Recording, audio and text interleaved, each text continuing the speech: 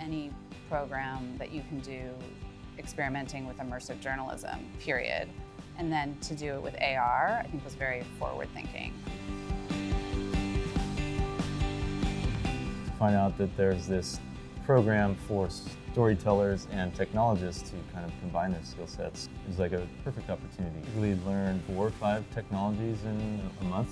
We prototyped format and a storytelling idea, and then we spent the 4.5 months building out that product. We've been working on a 3-part AR series about the border and migration through the personal belongings that migrants carried across the border. I realized when we saved, we had made it.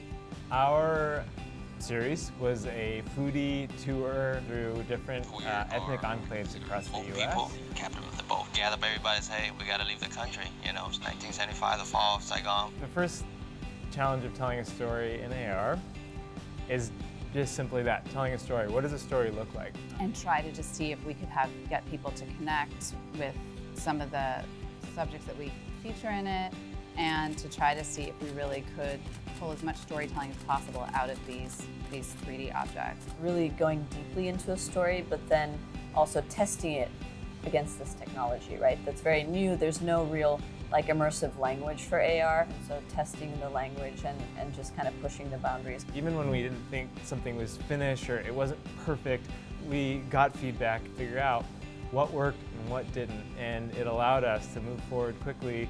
That question of like why AR, I can now ask that question, and I don't know how many journalists can. It was an incredible opportunity to be able to experiment with craft and really not have very many limits on what we could do.